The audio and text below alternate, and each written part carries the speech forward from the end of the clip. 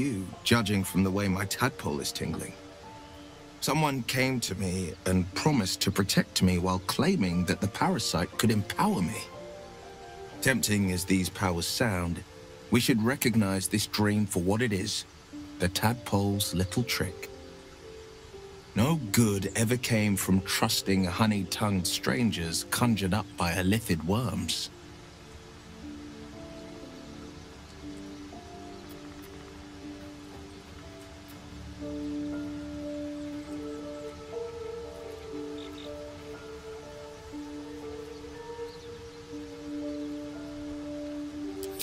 Well said.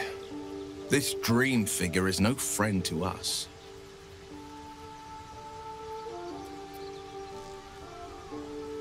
It's said that anyone who bathes in the river of blood emerges as one born anew.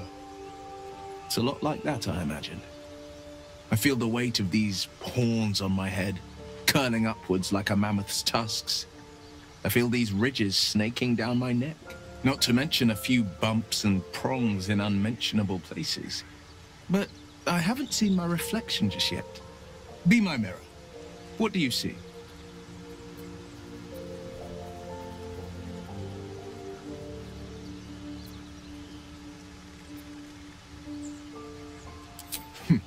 It's because you know the heart lurking under the horns.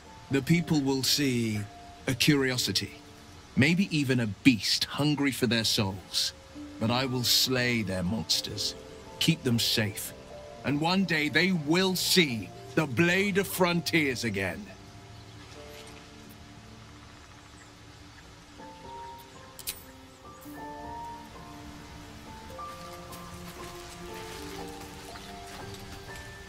Glick. I had a dream, as we all did, I suspect. Someone came to me and promised to protect me while claiming that the parasite could empower me.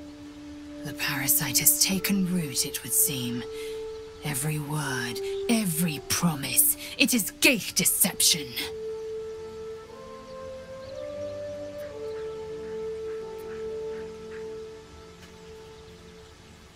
A wise choice. These parasites are a threat to be destroyed, not an opportunity to be exploited.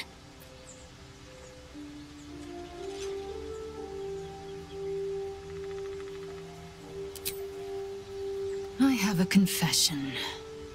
I was too hasty to judge you.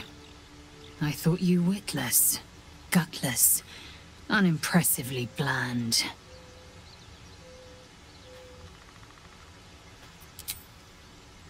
Now, well, you've earned my respect and more still. You've proven your wits. You are efficient and dominant, in and out of battle. You've proven your courage. I swear you would tear the horns off one dragon to plunge into another. And you're hardly bland. Your scent alone is enough to make my neck sweat and my hairs stand on end.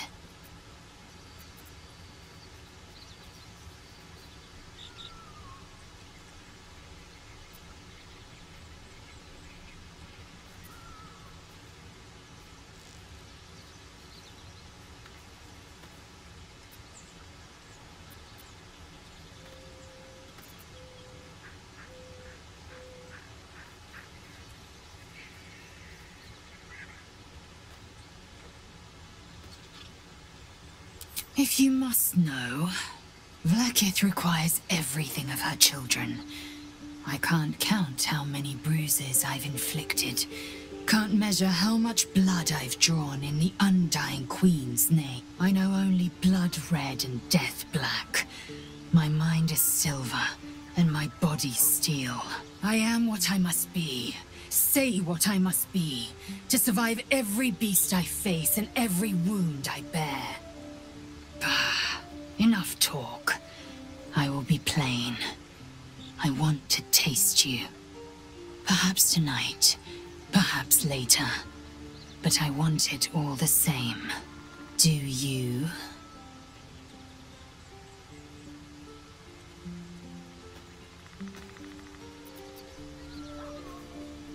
Your loss, I fear. One day soon, You will wonder how my lips might have tasted, how my fingers on your skin might have felt, and you will wish you could return to this lost moment.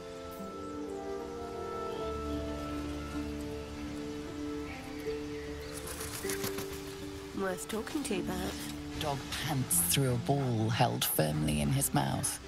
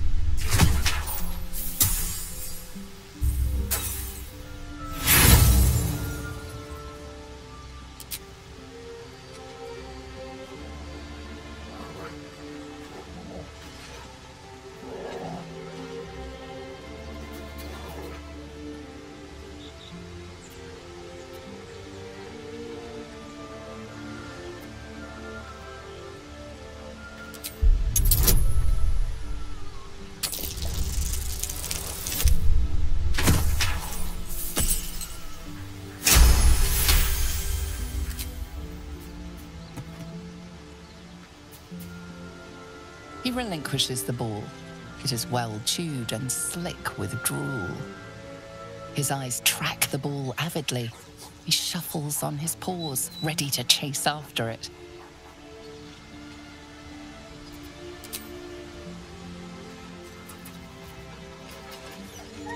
Scratch's tongue lolls out happily, his tail wagging even faster.